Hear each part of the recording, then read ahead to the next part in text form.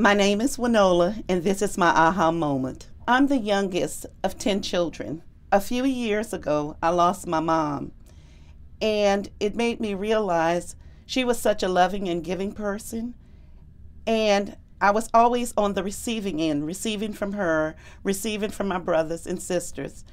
And my aha moment is when I started working with the elderly at VOA. It showed me that it's not like the old saying, it's better to give than receive. I finally realized what that meant. Volunteers of America has helped me to provide services for the elderly.